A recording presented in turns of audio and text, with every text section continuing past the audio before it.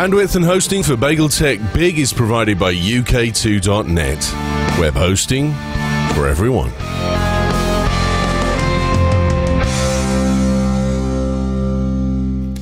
Hello, welcome to BagelTech Knackered. Me and half the panel are all complaining about how old we are and how knackered we are and what a long week it's been. Apart from Erik Lanley, who's young and thrusting, and it's also midday where he is, so it's not too bad. We're here to discuss the week's technology. Joining me, as usual, the fantastic panel. Top right. Start at top left. James Hart. Hello, mate.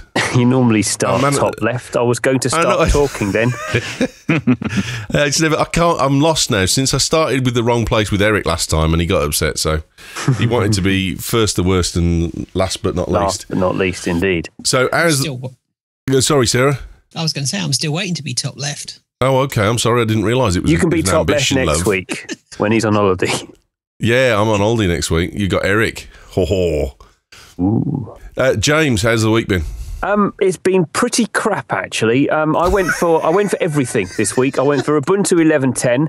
I went for iOS 5 on my iPod Touch, and I went for installing a new Windows 7 machine, which worked. Apart from the fact that every time I have shut it down in the last 4 days, it's installed updates, and therefore, with a nice SSD drive, it boots up in 30 seconds. Shut down 10 minutes. I'm starting to get sick. I'm starting to get sick of it, Ewen. I was just going to say, I'm guessing that nothing's gone well this week then with those. No, not on the whole. On the whole, three for 0, isn't it, or 0 for 3, as the Americans would say. My iPod Touch, I had to clear the music out of it, and I don't know. I've googled this issue, but I've tried to copy. I've got 10,000 tracks, of which I want to put 6,000 on my iPod Touch. It has so far taken 26 hours. That's not right, because That's not right. No, I mean, my iOS 5 update was minutes. It was brilliant. The iOS 5 update was fine, but clearing out the tracks and starting afresh, it's just been really slow. And I tried it over Wi-Fi, I tried it over USB, I tried even recording them using the recorder, but that just took too long. I think I might have just to clear it down and start up again. But yes, it hasn't been a good week in technology for me. I'm sorry, mate. And didn't you get your fabulous router through with your 3 aerials? And it's crap. And even that has frustrated me a little bit because I'm getting on it. I can get traffic up to the minute traffic news on my router. Hang on. Did you get your dream router, James? Is that the one that you had picked before as a cool thingy? It is the dog's doodahs. I've got 600 kilobits up and 64 kilobits down, so I'm using the whole of the internet. Fantastic. You're the reason my bandwidth went down this week. Pretty much. This is the problem. This is the Will Green effect. Will Green recommends stuff he hasn't even tried, and then the following week goes, "Oh, it's crap," and he has it and takes it off. You shouldn't recommend a router until you've used it, mate. No, this is a pretty formidable router. It tells what happened. It was quite amusing because obviously I installed a new PC, and when you install a new PC, you have a load of software to download on it, and one of the things I hit was the Virgin Media traffic shaping thing. And it started downloading really slowly. And I looked at the graph on my router and I could see it banging hitting 2.5 meg. And so I went on the website and straight up, they said, if you download 3 gig of stuff, we'll reduce you to 2.5 meg a second. And so they were true to their word, the gits.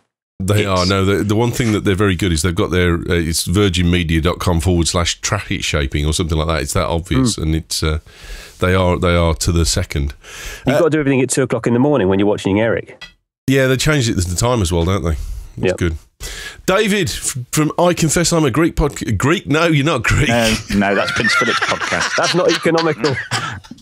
Oh, man, what a night we're going to have. How you going, Dave? Brilliant, actually. Thank you. So, got my new iPhone 4S on Friday. And? It's good. I like it. I wish I bought a white one now, though, because I can't really tell the difference in that and the old one I had. Yeah, no, Mike said he bought a white one just for the sole fact that he's always had black ones and he wanted to notice he got a difference and a different phone. So, enjoying Siri, or have you found any faults? Fantastic. Just disappointed that it's a male, number one. And number two, it doesn't do any location stuff yet in the UK. And we only found that out, didn't we, when we all bought them? Yeah, and it's the bloke off the weakest link. It is. Helps. Yeah. It is. Wait a minute, what? It's the bloke off the weakest link. Wait, this is all news to me. So your Siri voice is a dude? Yeah. Wow, David, British, you got all your answers right. But are you the weakest link? And is it really a famous voice, or it just sounds like him? No, it's him. It's Johnny Briggs. It's the guy that does the voice for the weakest link in the UK. Yeah. Has that been done? As far as I know, no automated voice like that's been included as a default in something has come from a celebrity voiceover that's been synthesized. It's a synthesized voice. It's not a real voice. Why can't it be the voice of the Sale of the Century? Yeah, but he'd have to record live from Norwich. No, it's definitely his voice because he must have recorded samples for them to sample from. For the synthesis, okay. It's him. It's definitely him because the one thing that we did last week on the Mac Show, you need to watch the Mac Show. No, I did hear you playing with him. Yeah, but so to speak. I got Mike to say, ask Siri to say you are the weakest link, and he said, I don't understand. You are the weakest link, and it said it exactly. So it's that would be the test. It's definitely him. It's definitely him. Did you expect it to come back and say goodbye? We said goodbye at the end. He said, "Well, you're entitled to your opinion." It's really good. The interactions with Siri last week were perfect because it didn't run smooth. It works well in my car. And that's what I've been using it for, sending texts and twittering on it as well. I've got to say, that's the one thing that I really thought about getting Siri for was the fact I spend so much time in the car that, if it worked well with a Bluetooth headset, it's a winner, definitely. So, that's big. It's good. Definitely. Has anyone ever done a Max Headroom voice, like on these, the voices you can buy? They would like stutter a little bit and do that whole kind of thing. Someone's got to make that. That would be great. Tom maybe do that. I'll have to have a look. Yeah. Check the website out. Oh, that's another story, isn't it? Jeremy Clarkson story. If you try running Siri on an original iPhone, you probably get that. Well, yes, there's the other thing, wasn't it? You can run Siri on standard iPhones. The only reason that it doesn't work is because of the fact that Siri won't go back and go to the servers. But it's not the in-phone processing that's causing the problem. So this thing about the A5 chip being required, absolute utter bunkum, apparently. I knew it. It all works. Beneath David, we've got Sarah. How you doing, girl? The Apple cynic. Yeah, I'm fine, thank you. Had a good week. Had a brush with your laptop? Yes. Cracked your screen? Yeah, just a bit. Oh dear. I know. Now I have another one, building it slowly, and I'm using it for Skype to make sure it works all right. So, and it seems to be okay. So. And you've been working at home? Yeah, I have. Literally 12 hours ago, that little netbook was sitting in the shop.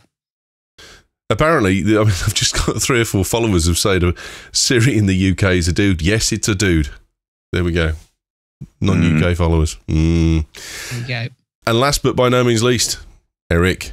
How's it going, mate? Well, I've talked so much by now. I thought I was already introduced. What's the point? Everybody. Great to be here. Oh, there's a surprise. How's tech? I'm going to say talk back again, but how's late night tech? LNT. Just remember LNT. It's great. Last night was a very good show. Lots to talk about with this all the Google announcements and Samsung. Everyone's got Steve Jobs out of the system. Well, I don't. I was reading some more quotes and bringing them back into the conversation. But yeah, the tech world's moved on, and there's a lot this week. Just lots of stuff this week. Tons of stuff. The week in tech. We started off. We got Galaxy, Samsung Nexus S2 thing. There we go. Picture of it there. That's come out from the new Google phone. That's due out. Big long title. We had Chocolate Teapot was announced. It's definitely coming. It's next year. It's going to be here. It's going to be on everything, and it's going to unify the tablets and the phones. Not to be outdone, Motorola announced the Razr, which I think is a bit of a hit and a hope. Throw back one of the old names just to try and see if you can get back your best ever selling phone and apply it forwards on your new product line. And something that came out I thought really got bypassed badly in the press this week was the Moto Active, this little tiny wrist strap iPod shuffle type thing that they reckon is the bee's knees if you're into fitness, which I'm not sure if any of us are, so we may not be able to talk about it. It's kind of halfway between an iPod shuffle and an iPod Nano, because of course they're the watch form factor, aren't they? Yeah, absolutely. Yeah, I've got my Nano here on my watch strap, and I had a bit of an accident with it in the week. What have you done? I wore it in the bath. Oh, is that fogged? I only had it 45 minutes. Oh, no. I put it on the strap and went for a bath, and I forgot I was wearing it. So it went back to Amazon. Oh, and did they change it? Well, I don't had it 45 minutes. I told them it arrived wet. Busted. I was going to say, you don't see this podcast as being a limit to that claim now. Not a good idea to say that live on air, David. They know where I live. Carrying on with the week's news, Ofcom have said that they will issue 3 strikes you're out letters starting in 2013, summer of 2013. No doubt like being prepared, is there? They're going through final drafts now. It won't take that long. If you're playing tablet bingo, then you have a complete set. You are house because you've got the Toshiba 6-inch, which when you do a picture of a thing that's got a black frame in it on a black background, really doesn't come out very well as a photographic experience, does it? And of course, the World Series kicks off tonight. Indeed. So you will be there. Texas Rangers and someone else. Cardinals. The Cardinals. There we go. Are Australia playing? Oh, there we go. World Series of snooker. World Series of snooker. That's a proper sport, that is. Alex in the chat room reckons the Toshiba 6-inch is a colour chart, and that's it. Nothing more. It looks like done. It, doesn't it? It does. It's just got colour chart top left. pot. Nothing more. High-tech bike in the picture, see? And finally, I'm resisting the urge, but BlackBerry announced BBX. Despite all the crap they went through last week, they came out with their enterprise solution for the cloud, and they wanted to put it embedded into your car. And the obvious comments of, really, do you want BlackBerry running your car for you? Because apart from the obvious stuff of it may not start from Monday to Wednesday, there might be some other things we can say. Just don't go near Slough. Because why? That was the centre of the whole BlackBerry. It was. Oh, was it? That's 2 miles from my house. Slough. You? Are you in Slough? Well, Maidenhead, the posh end. Oh, right. Ooh. I was only in. I used to work there. I go in Slough loads of time. I've been around for a cup of tea, It's mate. the epicentre of the mobile phone universe, isn't it? And what a Maidenhead bus and Slough. station. Eric, the original office was set in Slough. There you go. Just so you know. We've got Amazon's head office. Oh, yeah. The I remember original now. office, Ricky yeah. Gervais. The Ricky Gervais one. Where should we start? Should we start with the Nexus Galaxy? I just want to say, before you start, I just want to say, I think it would have been very funny if someone with a sense of humor working the AV booth at the BlackBerry presentation had, when they made their announcement, gone over the loudspeaker and the live stream. Man. I think the world would have appreciated it. Why is Even it? if Rim wouldn't. I don't get that. Why is it a bad time to bring up Ricky Gervais? What's that? Has he been shot as well today? Oh, he's been getting into a lot of trouble for using a derogatory term. Oh, right. He's rejoined Twitter, hasn't he? Yes, and he's managed to upset a lot of people straight away. Oh, good. And all the people who thought he was a bit of a tool now think he's a complete tool. Now, no, he is. Right, there we go. With his new TV series coming out next week. The phrase you're looking at is not broadcastable. No, probably not. Okay. You're very quiet for me, Since I Sarah. haven't seen the tweet. Yeah, I can barely hear Sarah. Sorry? Is that better? Sarah, talk. Yeah, I'm still here. Can you hear me, There we Eric? go. That's better. Yeah, better. I don't think Eric can hear me. It got marginally better, but it's okay. Okay, so we'll start with the Galaxy Samsung Nexus S2 Whatever you want to call Google it. phone. The new Google phone, yeah. If it's Thursday, it must be another Google phone. I love the name. You got to love the mismatch of the two names here. On the one hand, you got the Galaxy Nexus. It's the nexus of our entire galaxy, and it's powered by an ice cream sandwich. It's where the universe meets. What, Exactly. In the UK, Galaxy's a chocolate bar. I'm picturing like like the sci-fi, artistic, at the center of the world and the universe, and you got all the laws of physics connecting and intertwining, and it's like the center of this big glowing ball of the universe is a little ice cream sandwich. Inside a black hole.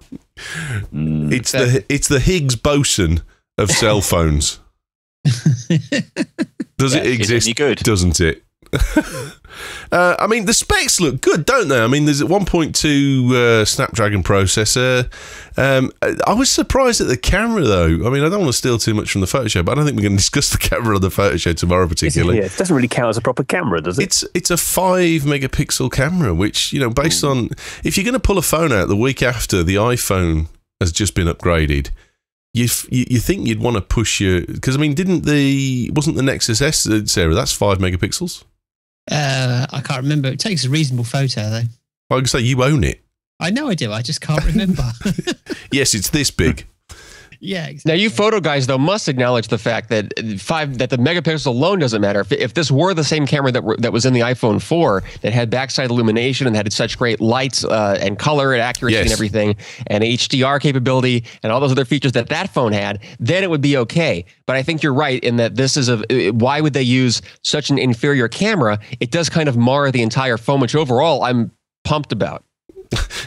Alex's thread in the chat room is they're all crap anyway, and he's just typed again they're all crap, and then after you said that he said still crap. My Galaxy S is 5 megapixels, so that's that was 2 generations ago. My Desire is 5 megapixels, and it's old. That's a beautiful thing to say. Yeah, but you can get Viagra for that, mate. Don't worry. No, I mean, it really is that it's like they've gone nowhere at all with the camera side of things. They've gone nowhere at all, particularly, I don't think, with the phone thing. There's no talk of anything, whiz bang. It's just massive a screen, isn't it? I didn't think it was. But Ewan, you're leaving out the biggest feature of the camera. It does time-lapse photography. Don't you want to leave your phone on a time-lapse? You just want to leave your phone on a time-lapse rig for 10 hours and walk away and not be able to make any phone calls, or set your phone down, and as soon as it starts taking a time-lapse, someone calls and you have to pick up the phone and you ruin the whole time-lapse a minute and a half in? Isn't that what you want your phone to do? Somebody nicks it. It's not really the best feature going, is it? No. Unless, of course, you're talking about inside of ear. Maybe it does a picture of the inside of your ear every minute or something, or every 4 seconds. You can watch your ear hair grow. I've just seen a link in the chat room of Google filming the honeycomb sculpture arrival. They've basically got crappy sculptures of a gingerbread man and a cupcake. Yeah, they always put one up, don't they, in the offices? Well, they're one bloody generation behind, aren't they? No, they put the honeycomb one up when they announced honeycomb. That's okay. Yeah. Stop putting old links up in the. I want them to put an ice cream sandwich up there and watch it melt. There'll be one up there already, I would have thought. Ban them. They're banned from the chat room. Yeah. Kick them. That'd be a bit mean, wouldn't it? It's a bit harsh. Sorry, Sarah? I was going to say, shall be done. You've gone quiet again, and I haven't done anything this time. I've boosted the volume as well, so it's being amplified. Sounds like you've got a noise gate on. Never mind. Point your mic more at your mouth here. It looks like a point about the name of it, the Nexus S2, whatever it is, thingy. I wasn't that impressed with it generally at all, and all the features they're talking about are software based. So that's in ice cream sandwich. So everybody's going to get that, even me. What's special about the phone? Isn't it the size of the screen? It's 4.65. So give me a Galaxy get S2. Me started on the size of the screen. Why? They're getting bigger. They're getting. It's getting ridiculous. But isn't that what people want? I don't know. But I want this size. I want this size. I didn't think I wanted the larger phone than the iPhone, but after seeing side-by-side comparisons of the size of the screen and compared to the size of the phone, when the bezel becomes that tiny and it's just the screen, and for most of this new phone, most of it, except till you get to the bottom with a little bit of a contoured teardrop shape, it gets a little bit thicker down there, but most of the phone is thinner than the iPhone, and it's just a little bit wider in surface area. So I think it's almost like a mid-sized tablet. Now, when you factor in that it has a Retina display and not merely is enlarging big ugly pixels, I think that makes a really compelling, almost tiny tablet form factor. I was led to understand it wasn't Retina; it was 540 rather than 720. No, I think what we're talking about. I think the Droid is not Retina. It has the same size screen, but it's not Retina. This new guy that was announced on Wednesday, it is 720 by 1280, and at that resolution, it is 316 pixels per inch compared to the iPhone's Retina display, which is 326, so only off by 10 pixels. That's very well remembered, Erik. Well done. Very good. 1280 by 720 Super AMOLED. Yes. I mean, I just want a decent keyboard. Well, a real keyboard. You get a Bluetooth one for it. Massive one stuck to the bottom. Get a standard Apple keyboard and tape it on with some duct tape. That'll look classy. Yeah. It's been done on Mythbusters or something like that, perhaps. Right. I mean, we had a question the other week, and it's interesting that we've got the Toshiba now, the tablet come in, and it's got a 6-inch, which kind of completes the set now, because you've had the Dell Streak at 5, you've had the Toshiba at 6, you've got the Galaxy at 7, and then there's got to be an 8 and a 9 out there somewhere, and a 10. So you've got all you need is Jack, Queen, King, and that's it. iPad Mini on the way out, isn't it? Apparently, allegedly. We can't start Apple rumours already. Come on, I'm not having that. But see, this just shows you that the other tablet manufacturers who are not Apple and who are not directly talking with Google or Microsoft, they don't know what they're doing. They're just making one product for each possible market segment with very minimal differentiation and little idiosyncrasies, like, well, this one's 6.2 and this one's 6.8 inches, and they don't know what they're doing. They don't know what people are going to like, and it factors into what I've been saying about no one besides Apple, or to a lesser extent Google or Microsoft, give a completed vision of what you do in their marketing and to their customer and to their sales pitch. They really don't know. They're making this product to hit a statistic and not a actual use case. Sarah, just give us a voice. And again. Check. There we go. We're in. Sarah's back.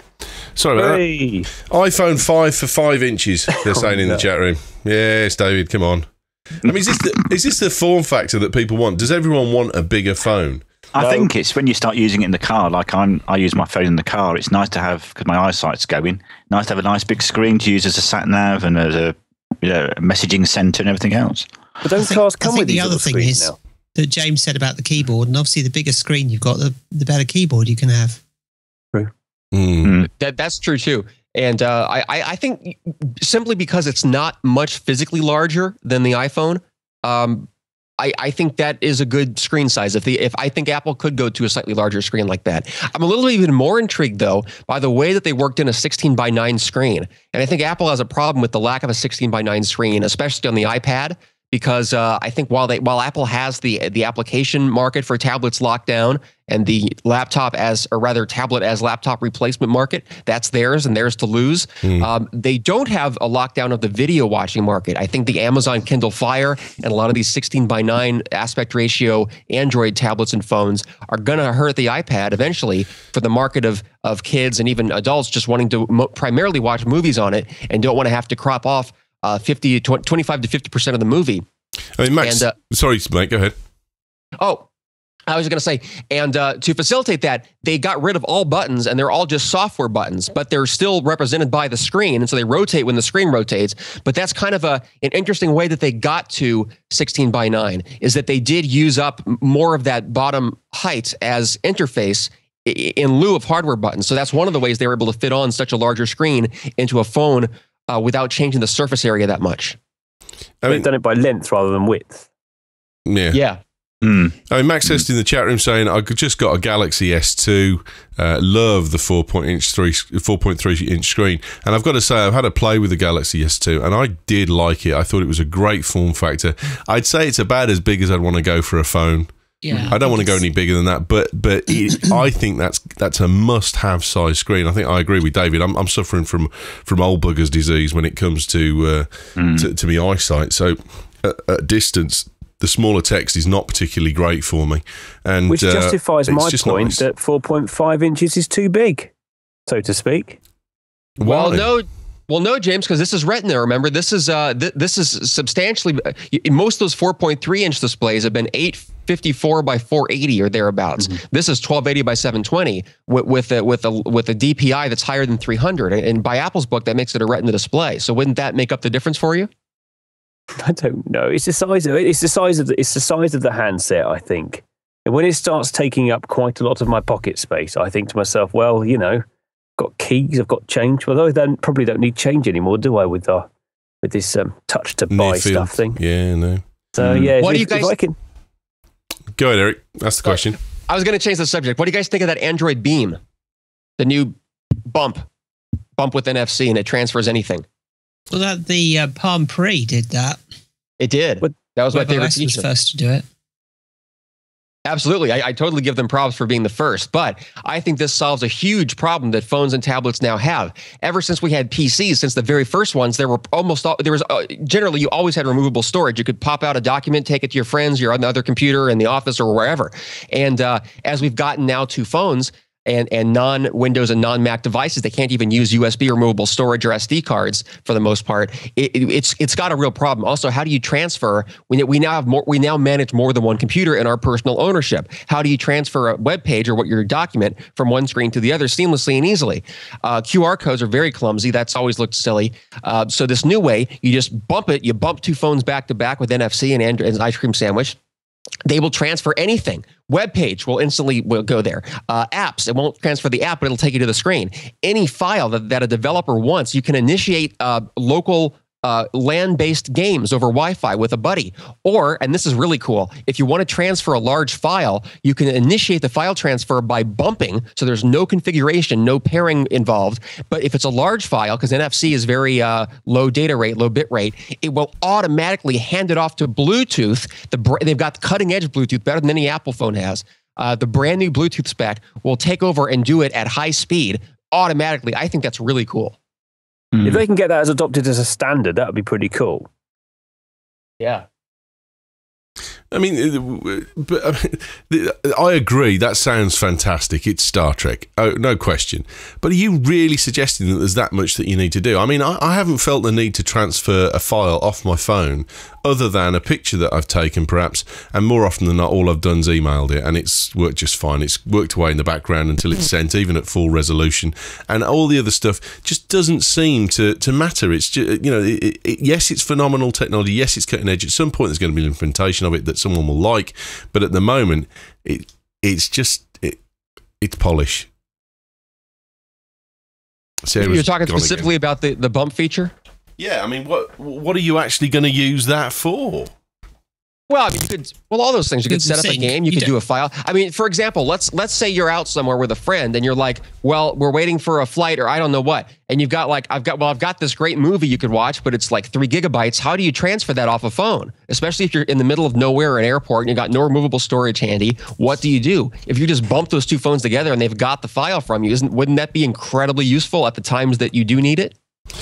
Go on, Sarah. You about to say something? No, I was going to say about the fact that as well with Google Sync and with being everything being on the internet. If you Twitter or whatever, you're doing it either on the device that you're using, or if you're using Google Sync to sync up calendars and email and everything else. As you say, photos are really about the only thing.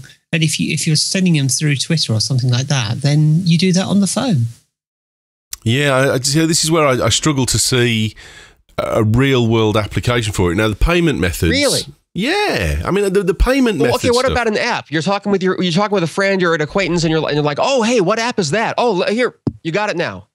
Wouldn't you want to do that? Think about the extra steps involved to say, well, write it down, or here's the name of it, or let me try to go retrace my steps, find it, email it to you. What's your email address? Give me your contact info. I'll send it. I'll put you in as a contact. And then eventually, like 10 minutes later, you finally get it to them. No, you go and they've got it. Well, now hang on a second, because don't forget, the iPhone had the bump application where people could bump together and transfer stuff. I've never met anyone that's used that. Oh, I have. I've met some people who were adamant about it. Just loved it. Oh, it's great. It's fun and it's really cool and it saves a little bit of time. But it never caught on. I think that's a little bit different. The reason I never really like that is because I like to manage my own contacts. I don't really necessarily want the entire contacts card of whoever owns that phone. I kind of like to manage that myself. I just want your phone number and whatever else I'll manage myself. So that's why I never really use it. But for people who like to exchange a lot of business cards and are extremely social, hyper social, the ability to just bump and get a contact is very valuable. So I think it's part of that rounding out. And eventually, you can't really bump NFC from a laptop to a desktop. But I think eventually we will need some kind of a standard for throwing. Imagine like Minority Report style, just like throwing our documents from one screen to the next as we move from form factor to form factor, from phone to tablet to TV to computer screen to laptop to car. I think that eventually some form of that will be the future. You can already do that with Dropbox. I was just thinking, actually, if I live in Dropbox, I've got a folder in there called Mobile Transfer, and I just stick in there, and I know that within seconds it's going to be. And the brilliant thing, the really clever thing about Dropbox apparently is if you've got a large file and you stick it on the Dropbox, it will sync over the LAN rather than over the internet if it's on the same network as you. This could be the next generation of Dropbox. The only consideration I had was that you still don't really get a huge amount of storage on these mobile phones, 32 gig, 16 gig. The proclivity of large files on them is still fairly minor. I haven't really got anything bigger than about 3 meg on that. It doesn't take long to transfer over Bluetooth. But yes, I do see a point about apps, though. Yeah, and with the new, well, and if you were a kid, or like imagine if you're on a long car trip with a bunch of kids in the back seat and they're trying to bump, and they've got a whole bunch of saved games or paired up games going on over Bluetooth. I mean, there's a lot of use cases for this. Photo settings, you can share. Suppose you have like a document of your daily itinerary or something. You just go and you show up at your film set and just bump, and everyone's got the latest itinerary instead of having to email it. There's a lot of things that I think a lot of, especially non-technical people for whom email, tweets, QR codes is a burden and an inconvenience. I think they'll really appreciate this. And I forgot the other thing I was going to say. I yield the remainder of my time. I just got this idea in my head that the use cases that you're talking about there, yes, I believe that those are real world. Yes, I believe that those are things that people would think about. But in terms of the global numbers of people who would cotton on to that and would use that feature actively, I think you're talking about an extremely small minority who would feasibly use it. Certainly for now. I think the payments thing will be a huge thing. It'll definitely catch on. But at file transfer, you're going to have issues with DRM and copyright protection depending on what you say. You're talking about throwing an application across. Forget that. That's never going to happen in an iPhone. You're not going to get movies and you're not going to get music getting thrown across like that because of the copy protection element. And you're not going to get anything else as well because of the potential for security and viruses being bumped across to you. I was going to say, though, James, you don't really need more than a 32 gigabyte phone anymore, especially not with Google services, the way that they have that pinning function, which I think is a little bit more advanced than how Apple does things. It's similar, but I think it's a little bit more advanced because you can just, remember, Google's whole point is you don't have to sync with a PC ever. It's all your stuff's in the cloud with that. Google Music beta. They had, I forget how they did it with videos. I swear I remember watching them do it with videos in addition to music, but I don't remember what service that would have been through. But maybe it was just a preview. But I think they did that. But the way that you pin and unpin your media, so you can do local caching, or you can stream at any moment. Anything that you have, as long as you're in the presence of a network connection, you can stream. Remember, this is a 4G phone, so if you're in a LTE area with theoretical 100 megabits down, you really never need more than a 32 gigabyte drive. That's almost excessive for like a plane trip or something. Just go, let's say I want this movie and this show and these albums right here, and you've got them. And when you're done, you just toss them away, or you stream the ones you don't have. So what do you think about that? I mean, doesn't that obviate the need for... To take that to its logical conclusion, though, therefore, to share a file with somebody, all you need to do is send them the link or the pin to it. And that doesn't take any time at all. And that could be done with a QR code. Yes! Yeah, and pretty successfully as well. I'm only taking the mickey, yeah. I really like QR codes. I think they're pretty. Yeah, me too. It's about standardisation at the end, though, isn't it? It's about everyone's going to be on the same system for it to work properly. And until it's an industry standard, it's not going to take off, is it? Not if Sony develops it. I like QR codes as well. There we go. Let's see. There we go. QR code. There you go. You can. That'll get you to the Bagel Tech website. Yeah, they're never going to be mainstream, though. I saw a statistic. I've got it on my T-shirt. That's mainstream. Yeah, I heard that like 17% of people even know what a QR code is when they see it, and have any idea what to do with it. I mean, it's a very low number of people. Do you think it's a magic eye picture, don't they? Eric, do you get them do the TV stations in the US actually use them to as an alternative for putting up websites and things like that? Because the BBC over here have started doing it. Really? Yeah. Well, maybe there's a much higher awareness of it over there. If you go to, I've just bought the movie Senna, and when I was in the shop, I was looking at it, and it got the cover outside there, and in there was a little QR code on the front as a promo that said, if you're not going to buy this, just click the QR code, take a picture of it now, and look at the trailer later when you get home and some of the distributed features and things like that. There's a lot of QR codes kicking around in the UK at the moment, and people, I think, are using them. I mean, QR readers are 10 a penny on the App Store. And do people, but I think here's the, if I may inject a little bit of a conspiracy theory here, I think Apple maybe is against the idea of QR codes because I think that the reason you don't see more people using them and you don't see the average person using them, especially over here where there's no like mainstream media outlet pushing them, they don't know they see it, they don't know what to do with it. You can't take a picture with the camera app, and a lot of people don't even have third-party apps or don't know what to do with the QR code. When I was first finding out QR codes... I would say, though, actually, to be fair, Eric, on an Android phone, the latest implementation of Google Plus automatically does recognition. As soon as you take a photo, because it uploads it to Google Plus, it does recognition to it and will automatically, if you take a photo of one of these things, what the hell's that? Take a photo of it, Google will recognize it. Very, very clear, even without you having to do anything. Or so even if it's a QR code inside the photograph? Even if it's, absolutely. As soon as I take a photo of something, Google will try and recognize it. It's really quite clever. Wow. Now, is that from the photo app or from the Google search app? It's from it's linked into as soon as I take a photo with the camera, the next thing that happens is Google, because of course, the Google Plus application automatically loads the photo up to Google Plus. And in doing so, I think it does some recognition on it. So if you've got Google Plus on your phone, it'll automatically, as soon as you take a photo, it'll try and recognize it. I'm just going to see if I can find a QR code, but I don't know. Is that like Google Goggles then? That's right. It automatically puts Google Goggles. I think it might be Google Goggles implementation on the camera. But of course, Google Goggles practically comes with your Android phone now. I mean, anyway, I don't think it's really going to become mainstream until Apple puts it in their camera app. And I wonder, it's curious to speculate what the... you talking about QR codes? What? You talking about QR codes until it's in their app? It won't become mainstream. Yeah, I think they will not be mainstream until it's effortless. Just whip out the camera, snap a photo, and the QR code is scanned and retrieved. And I'd like to speculate what the stubbornness is, that maybe Apple has something in mind that they think is better, or maybe they just don't like what Google does ever. Well, I think, to be honest, I would say that they probably can't be asked because of the fact so many other people are doing it so much better than they are. I mean, if you look at Red Laser as a barcode reader has been around for 3 years now, and it's not hot. I mean, it really is very, very good at what it does, and it goes and searches prices on the net, and it does QR codes now as well, and there's QR Reader and QR Droid, I think, is in the App Store, and they're all free.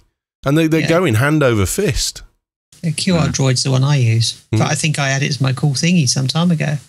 It does frustrate me, though, that Apple has to give their blessing on something for it to become mainstream, because iOS has got such a foothold in the market that people do use that to because, of course, and the other thing about it is Android phones are, with the best intentions, bloody complicated. Apple phones, really easy. If you want to do something on an Android phone, there are so many different ways of doing it, where on an Apple phone, they tell you how to do it. But conversely, if they don't want to use a particular technology, it won't get adopted, which is a real shame. Well, I mean, you say that as well, James, but Max Est in the chat room is pointing out that Google Goggles is on iOS as well as. It is, yeah. So... Cool. It is, and yet I don't think people really know what to do with it. I think the awareness of QR codes is much, much higher on Android, partly because the Android marketplace and the Google ecosystem and the whole system of the phone of Android is very much based around QR codes, whereas you won't find a QR code on anything Apple's ever made, published, written, period. See, one of the things that I use as the acid test is my wife and my mother. And if my wife and my mother know about something, then it's fairly mainstream. And my wife understands QR codes. She knows what they are. And she knows what they do. I was watching... No, she's got an iPhone. I was watching maybe it's an American thing. Sorry, I don't know. Hang on a second, Eric. Go ahead, Sarah. I was watching a BBC program the other day, and before the program started, they explained about the QR codes, and they explained what you need, how to use them, before the program actually started. I think it was a cooking program or something like that. And I thought that was actually quite good because, I've seen programs where they just appear and nobody, unless you really know, you wouldn't know what to do with them. But I thought this was actually quite good. It is helping it actually getting into the mainstream. There's a ton of websites out there as well that will make a QR code for you free of charge. So you say what you want it to do, where it want it to go on the net, what links you want on it, you type the whole thing out, and then all of a sudden it shows you a picture, you just do a screen capture and then slot it into your website, and there you go, QR code. I'm absolutely desperate to go onto the drive and get a leaf, because apparently Google Goggles identifies leaves now. This is a fantastic feature. What it'll tell you what tree it's from. Tree it's from. Absolutely, apparently. Cool, I like that. And I don't know if it can do birds, but I can do leaves. Yeah, it's easier, providing the leaf's open, I would imagine. Here's a question. What happens after you take the photograph? Does it automatically delete the photo of the QR code, or do you have to go in and play cleanup? It doesn't. Good question. It doesn't take it and store it. As far as I'm aware, Red Laser and certainly QR Reader doesn't store an image. It just stores the data. Oh, I know those do, but I mean just like basic defaults. Like if your average non-techie user was told to scan a QR code, I'm just trying to speculate. I wonder what would prevent people from doing it more. And I would imagine that if it kept every useless photo that you only took for the purpose of scanning that barcode and then imported that into your personal photo album and everything, and you had to remove them one by one, I can imagine that would the fun would be lost pretty quickly on that. Well, I mean, you wouldn't be able to tell which one was which either. So if there was any that you wanted to keep, you're really stuffed. Right. Yeah, that's a good point. The bottom left dot. Oh no, I'm sure that was a little bit further over to the left. I just took a photo of a barcode, and it does actually put it in your photo album. And it comes up and reads the barcode, so you got the number there. Yeah, but and it also thinks it might say lily lily lim, which is quite good. Well, see, that's frictionful. That's something that it's crap. Us types, people like us, are willing to do. But most people are not going to take the time. No, I'm sorry, James, but I mean, if you've just taken a picture of it, of course it's going to store it in your library. But the applications that read them don't take a picture and store it in your library. Yeah, I've actually used QR Droid on my phone, and it doesn't store it in the pictures. I love that statement. I took a picture of it, and look, it stored it in my library. But the point is, what else is it going to do? If you take a photo of something for the purposes of trying to recognize it, basically, do you want to run two applications? One, take a photo of something and recognize it, or two, take a photo and stick it in your library. You almost want now I've recognized it, do you want to remove this from your library? Or do you want to store this in your library? There's that kind of option. I want a one-stop shop. That's my point. No, I mean, I assume that if the way it works is that they think that, okay, it's a shortcut way of actually opening a web page. So you scan it using a QR application, goes to a web page. If you like the web page or whatever, you're going to actually bookmark the page. But it does more than that, Sarah. Because I'm just trying to take a photo of a product which you can buy from the shops. And if I take a photo of it, Google Goggles will recognize that product. It does a shop search, doesn't it? Yeah. And therefore, not only does it recognize that product, as in Google Goggles result, it's just found a barcode, and the barcode is for a product. Oh, it actually just gives you the barcode. It's a product. You can do a product search on it, but it also stores it in your phone, and you just don't want it to do that. Well, I mean, I've just used Red Laser on the iPhone, and it's taken a picture of what I did, but it's not stored it anywhere. It's just given me the data, and that's it. Yeah. But what if you could hook your camera phone into Red Laser and press a button that says, "I've just taken a photo of this, recognize it, but don't store it." That would just be so much easier. You wouldn't have to use a separate application. That's my point. I think sometimes people lose.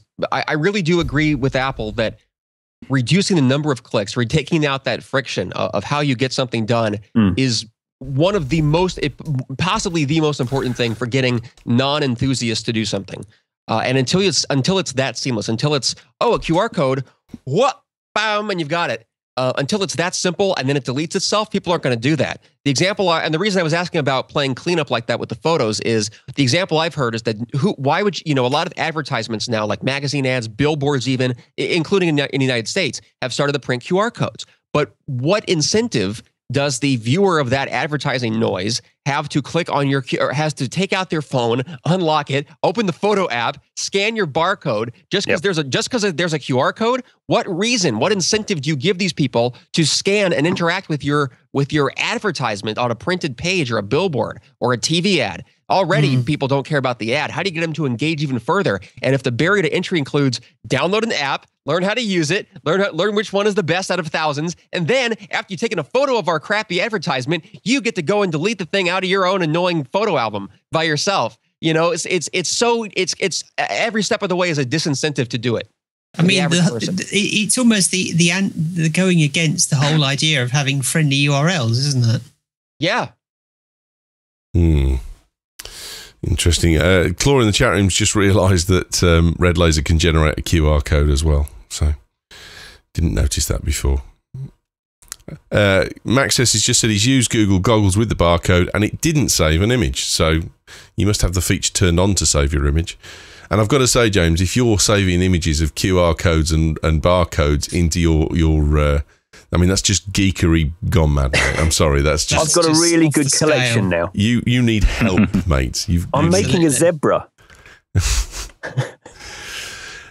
BlackBerry BBX was launched this week. It's their solution now for an integrated system between Playbook smartphones and also they're saying about embedding it into third-party devices and so on, like your car. I really just think the timing on this is horrific. After the problems they had last week, they were always going to get bad press over it. Have we had a look at BBX? Do we think it's actually worth it or not? Depends whether they're still going to be making playbooks, I suppose. Well, I mean, there was talk about the playbook disappearing, wasn't there? And when they were chatting about, I mean, one of the things that they've released today on Tech Radar, which is a great site here in the UK, is 10 things you need to know about BBX. And the first one is BBX is not the next version of the BlackBerry Playbook OS. It's a beta, it's for developers only, and it's really not something that you want to have on your tablet anyway at this point in time. I don't see it's a blind alley, isn't it? Say again, Eric? Oh, sorry, David. No, go on, Eric. I just said it's a blind alley. Oh. It's a dead end. It's going nowhere. Oh, yeah. I was going to say, I don't see a possible future for the playbook or that entire line. They cannot compete with the ecosystem of Apple, Google, and Microsoft. They cannot have a fourth platform that developers have to write for specifically. It won't happen. And now that we've seen, now that they have given more details about their Android emulation application, the fact that it's terrible. So that's so much for that, if you ask me. I think it's a lame duck. I mean, they're saying that this thing is not going to run BlackBerry apps. It's not going to run Android apps. The only things that it's going to do are potentially interlink for email and BlackBerry Messenger, and provide voice search and push notifications for apps. That's it. I mean, it's not exactly something that's cutting edge or of any real value to the average punter. So, okay, fair enough. You know, the tech journalists are going to look at it, but actually, the event this week did very little for the tech world and did very little for the consumer world. Oh, we discussed the hell out of that then.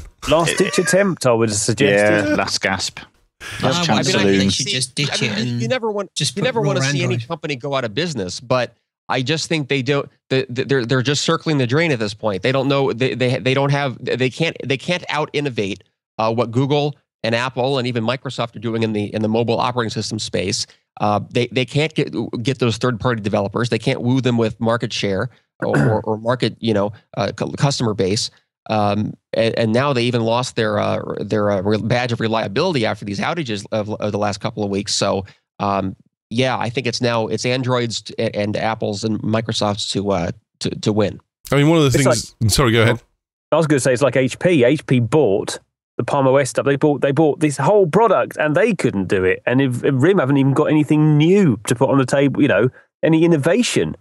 So it's kind of it's sad, really. Right. Nokia and Microsoft working together, you can see how that might work. Well, they've released their new phone today as well, haven't they? There's a little sneak preview of it, and it's got to be the most unwantable phone that you've ever seen. What's it called? It looks like it's. I found a picture of it somewhere, but is it a smartphone? Yeah, no, it's the first iteration. I can't remember where I was when I saw the picture, and I've shoved it into the news stories, I think, for tomorrow. But basically, it looks like it's something you get at early learning. It's pretty awful. Sorry, did you say BlackBerry or Motorola? No, Nokia. Oh. There's a Nokia phone leaked out. Here we go, the Nokia Sabre. And it's leaked out as the next generation Sabre with the next generation of Mango on it. It could even be out as quickly as next week. But it's the Nokia 800C Ray or Sabre. It looks like an iPhone 4 gained a little weight in the hips. It certainly does. It's Fisher Price model, isn't it? Well, that's what I'm saying. It looks like early learning. I'd give it to my 2.5-year-old to teach her how to use basic programming. She pushed the phone button and it says she's got a Mr. Man phone that probably does exactly the same thing as this. There's nothing that makes you. This is excuse me. This is the problem I think Nokia have really got at the moment, is they don't seem to be generating anything where people are going, wow, that looks sexy. And then they've got an OS that most people think, well, okay, it's got somewhere it can go, but I don't really know that it's grabbed me yet.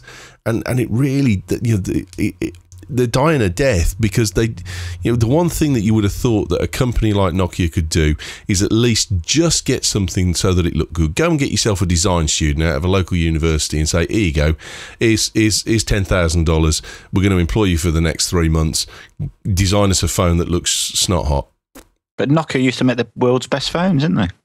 Just phenomenal phones. I mean, do you remember the one that flipped open? I can't remember. Communicator. The 75, N9000. The N9000 communicator. And there was the one that popped open as well. The 7510 was it? Or 5410. Like 5410. Thank you. Was it 5410, something like that? I can't remember all the numbers. It was the one in in the film. I'm still thinking about the phrase "snot hot." I think I just learned a brand new Britishism. Snot hot. Snot hot. Snot as in SNOT, like mucus? Yeah. I've never heard that phrase. I'd never heard that phrase until Ewen used it either. Well, we use another word. Then it's a Rankinism. Yeah, it's a Rankinism. It saves me from using the word that rhymes with grit. Yeah. For grit hot. It's a polite version of something else. I don't think we have that here either. Oh, yes. Well, no, you wouldn't, I suppose. There you go. So, there's nothing out there that's that. There we go. Going back to all these phone launches, is this week the time of year where they're preparing the Christmas market? Is this it? We've had CTIA, haven't we? Was it CTIA? No, not CTIA. CTIA. Yeah, it was CTIA. Yeah, that's why it's all out now. Barcelona or somewhere, was it? Or? No, that's Mobile World Congress. That's later in the year, isn't it? Did you look at the Motorola Razr? Because the Razr, of course, was the flip phone that was the most successful phone ever. Because America loves flip phones. I had one. I had one, and they were a good phone. I never really got on that well with the OS on them, but they were a nice phone. They actually worked. They made a call, which was quite nice for modern cell phones. And I think that the Droid is on its last legs and they've gone back to the Razr name just because it's a Hail Mary to see if they can try and draw back in some of those old customers with a familiar name. Good luck to them, but I mean, again, the standard spec on this thing is very much samey. There's not an awful lot in it that's new or innovative or something that'd make you go, wow, it looks nice. It's got a slim form factor, but is this the death throw for Motorola as well as? Is it made of metal? It looks like it's carbony, fibery type thing, doesn't it? Because the last Razr was really nice build quality. I loved the feel of it. It was cold, it was sharp, it was good. And it looks kind of like it's got those lines, but... Sarah's holding hers up. Wow. In fact, I'm going to see if I can find one. Hang on. I thought it was a beautiful phone. I loved the keyboard on it. I thought that really did look nice. Have we got volume from you, Sarah, still, or? You've gone again. Yeah. Sarah? Are you on mute? Me? What happened? Everyone's gone quiet. Oh, we've all got the lasers. I guess they probably still can't hear me. Yeah, we're back. Yes, there we go. James has got his as well. Don't you just love the way that the light spiraled in like a starburst off the milled front? There we go. See, it would a brace. Where's my shotgun? A brace. A brace of Razr V3s. I mean, is Motorola just is this really a Hail Mary? Is it a piece of crap that's dressed up in a reputation that they can't fulfill anymore? It's just another Google phone, isn't it? It is. I mean, it's the same kind of specs, same thing under the hoods. The market. New phones. The thing is, I thought Motorola being in bed with Google, they would come up with the next big Google phone, but I think it's taking time, as shown by the fact that the latest Google phone is not a Motorola as well, and once maybe the next in a year's time, the next Google phone almost certainly will be. So here's something that's been bothering me that I don't understand. So you got Samsung now working with Google to have made two phones that we know of. They got the Nexus S, the Nexus S. Is there an S and an S2? Yeah, I think there is. No, the Galaxy S and S2, but I don't think the Nexus S and S2. No. So you had Nexus and then Nexus S. S was the last one. So that's a lot of phones to have made with Google's own user interface, as been branded as a Google phone. So why, if they're cool with that, if they like what Google is doing and they work with them, why continue to build out their TouchWiz UI and compete with the native Google experience, which seems to be pretty darn good now? Well, I think that's what Ice Cream Sandwich is going to be all about. I think the interfaces maybe play second fiddle, because Ice Cream Sandwich is supposed to be bringing together all these platforms and make it so you can stick Ice Cream Sandwich on a phone without too much hassle. But the interesting thing is, as Max says in the chat room, is that Motorola's Razr isn't coming with Ice Cream Sandwich, despite the fact it's coming from a Google-generated manufacturer. Yeah, that phone probably was well in production, well before, and designed well before the Google deal was done. Yeah, probably. Good point. I'm a bit distracted now because I've just found a 64 megabyte micro SD card. I want to see what's on it. Megabyte. Yeah, it's tiny. Is it come out of the Motorola Razr? Five songs. Yeah, exactly. 5 songs in FLAC. Awesome. Really, the thing about the Motorola they are absolutely tiny, aren't they? Yeah. The thing about the Motorola Razr was that the zoom feature, rather than actually zooming in, just made the picture smaller. Useless. Right. Have we got any cool thingies? Would you like to start us off, James? And it's your 64 gig card, I'm sure. Oh, no. Do you know, I've just shut down my bloody phone so I can stick the card inside. It's going to take about 6 weeks to boot up. I've had enough of stuff that takes a week to boot up. I really am starting to lose my rag with technology this week. You're doing pass of the week this week. Then, Can you? No, I've got one. Can you come back to me when the bloody phone's booted up, please? Yeah, all right. Well, for you, James, the problem seems to have been shutting down, not starting up. Oh, his phone. David, what have you got for us, mate? It's got an unfortunate name. It's the Logitech Squeeze Box Radio. Tell us more. It's basically a Wi-Fi radio. So it's a self-contained little unit made by Logitech. It's got a Wi-Fi receiver in there, and you can sync with your iTunes library off a Mac or a PC. And you can also dial into Spotify, Pandora in the States, and any internet radio station. Now, its normal price is about £159. It's quite dear, but Logitech were doing it last week for £84. They do like open box sales. So every other week, go onto Logitech's site, and it's like half the price.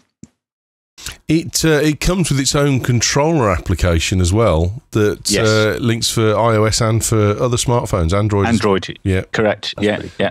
It's got its own. What directory does it use, David? TuneIn Pro, I think, for the radios. Yeah, cool. But you can use more. I think there's more actually. I think there's actually a choice. Excellent. I think Shoutcast as well. The only thing that's worrying is it's only got 2.5 stars in the reviews. I bought one about a month ago and I love it. Fantastic sound. No, the Squeeze Box itself has got good reviews, but the reviews for the application are pretty crappy. There's third-party apps. There's one, I think it's called, it's got a penguin in the title. It's made by someone else and it works even better. Linux, isn't it? But I was looking at buying a Sonos, but they're way too dear. But this does the same job for less than £100. Very good. Very good. Yep. $179 if you're in the States is the list price for it. So. Yeah, but you'd never pay top dollar for Logitech because they're always doing fancy sales. So I paid nearly 100 and I got a battery pack with it and a remote control as well, which is worth another 50, 60 quid. Go for a coupon code as well somewhere on the net. That's right. Mac in the chat room wants to know, James, do you print out your favourite barcodes and put them on the wall? Absolutely, yeah. Absolutely. Sarah. I've got James. Hold on. James is like you go to the serial killer's house and he's got like the photos of all of like just huge collages of people's faces that he's gonna kill or something. James is just got just a whole wall of just QR codes just pasted on top of each other, just QR code after QR code, and just scans them all the time. What do you think's behind this thing here? He's got a more than full-size picture of Jesus made out of QR codes. James is wearing a barcode. Look. QR codes behind him. Oh, wouldn't that be so cool? Actually getting a picture of somebody made out of QR codes. I'm going to work on that. Oh, dear. That was a joke, mate. It was a joke. It wasn't meant to be a project. Didn't someone someone made a photo of Steve Jobs, a portrait out of the parts of a MacBook Pro?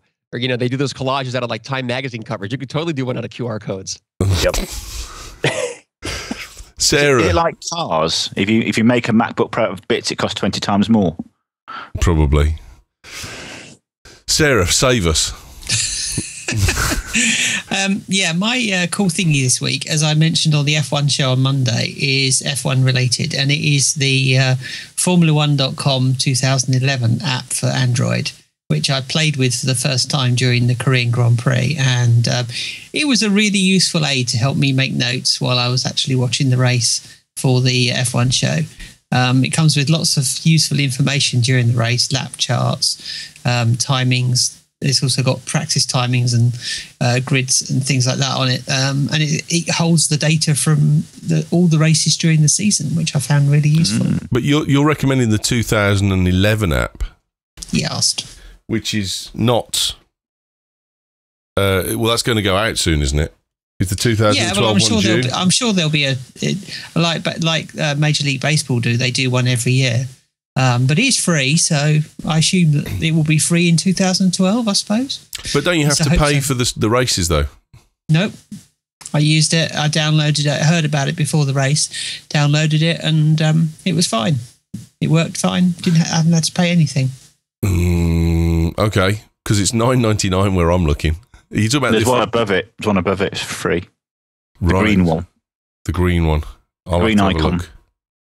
I'll have to have a look. I'm sure there are the paid ones if you want to get really geeky with the timings and stuff. Well, the F1 2011 timing app at the moment is showing in the iTunes store at £10. Yeah, I'm not talking about a timing one. I'm talking about the general one. Oh, I'm sorry. I'll have to look at that separately then. I've shown the wrong picture. Have a look at the link that I posted in the chat room. I didn't know you put a link in. Sorry. It may be that the iPhone one is... I can't imagine the iPhone one would be... it's 20 quid, I think, the iPhone one, something like that. It was at the start of the season. It's down to half price now. So, but if you buy the 2011 timing app, then it's $9.99. Yeah, then you have to. No, you can get the $9.99 one, or then you can buy it without, and you can just buy the races that you want individually as in-app purchases. So, okay. Eric, surprise me. Okay, well, I will warn you in advance. This is one of those roundabout, lazy, annoying. Cool thingies that isn't actually really. Real but if it were, I guarantee you'd think it was awesome and amazing and cool. This is again, and you're gonna hate this because it goes back to what we were talking about earlier. It is part of the Galaxy Nexus and ice cream sandwich. But have any of you seen? Did you get to see the amazing new cellular data management setting in the settings menu? No, can't say I have. It is the coolest thing anyone's ever done for data management on a cell phone. I can't believe no one else. This is a big build-up, Eric. It is a bit. This is literally how impressed I was for a data management app. For you go to the settings and it shows you how much cellular data that you've used for people who have to, a quota that you hit, like you're going to hit the 2 gigabyte limit and then to be overcharged or get the charge for going over. You can set 2 limits. First of all, you go to the setting, you see a beautiful bar graph, or rather a line graph with multiple levels, multiple layers, showing like different types of data over your months of usage since over the course of this billing cycle. You can set with just your finger, with one tap, you can set 2 limits. A hard limit, so that when you go over, it just stops entirely so that you will not be charged for any more. If you hit 2 gigs, if you hit 5 gigs, you set your cap and it's done. It cuts you off. Keeps you on Wi-Fi, cuts you off at 3G.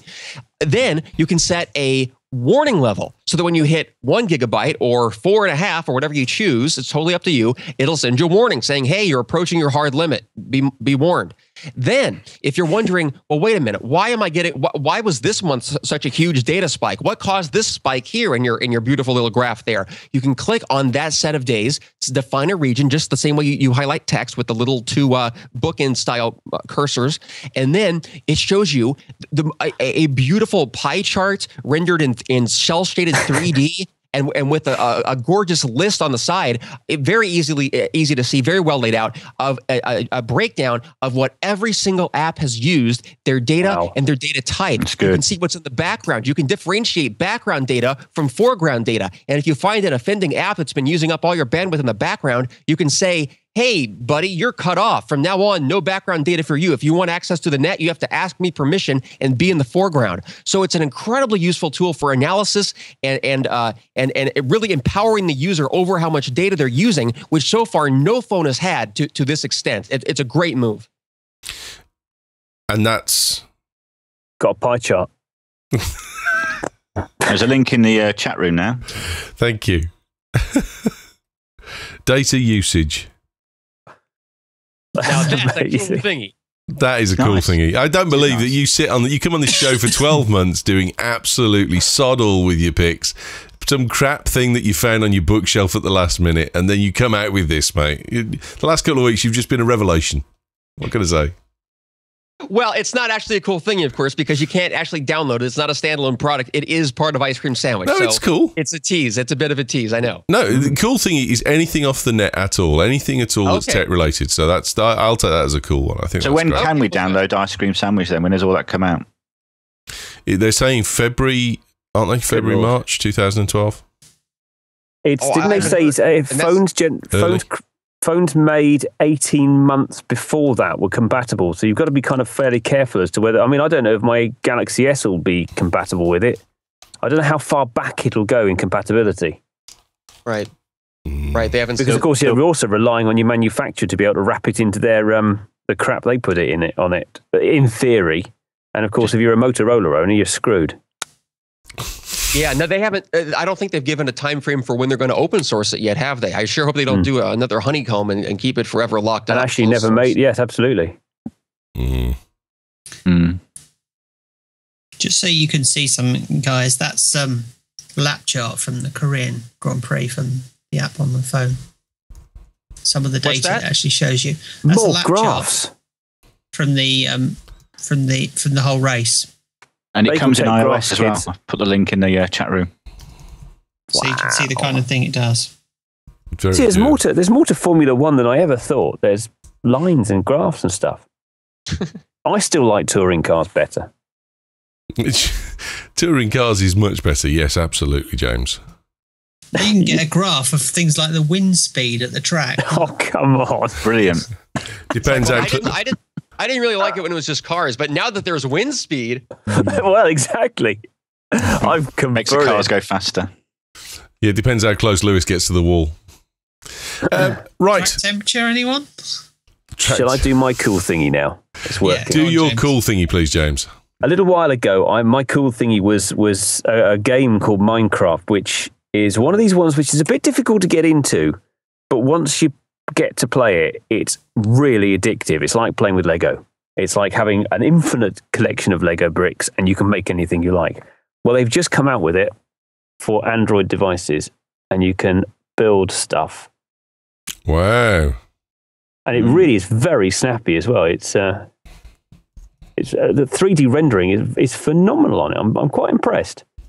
And it's you can get a free version of it to try it out, and this version is about $5. So it's got a long way to go to pick up to the way it is on the PC, but it's a really good start. And I imagine, much like most Android apps, you'll probably get free upgrades as they come along.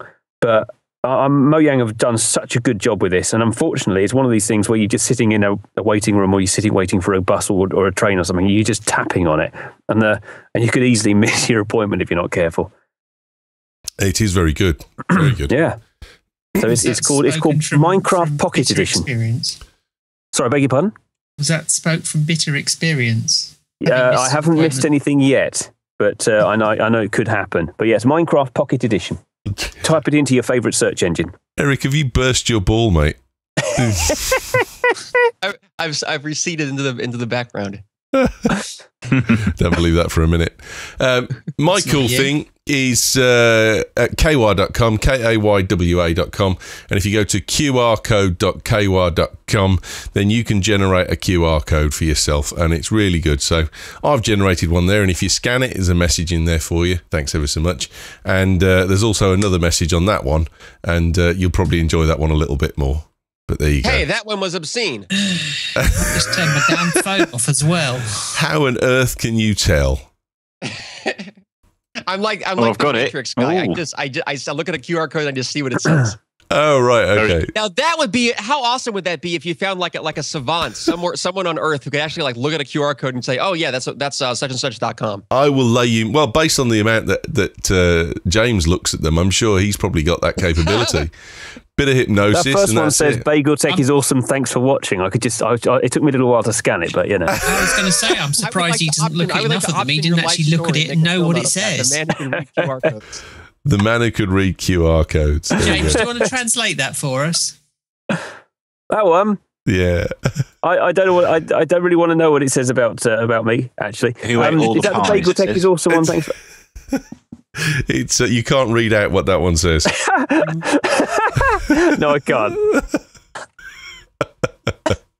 Eric, you'll have to watch the show back to get that one. And get a QR code reader for your phone. Yes.